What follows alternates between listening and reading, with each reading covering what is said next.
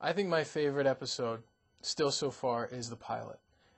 Because of shooting it was such a big deal and such a new experience for me.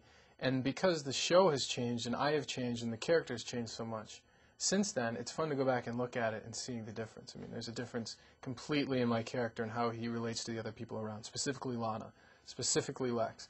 The relationship with his father and his parents has basically stayed the same. They try to maintain that.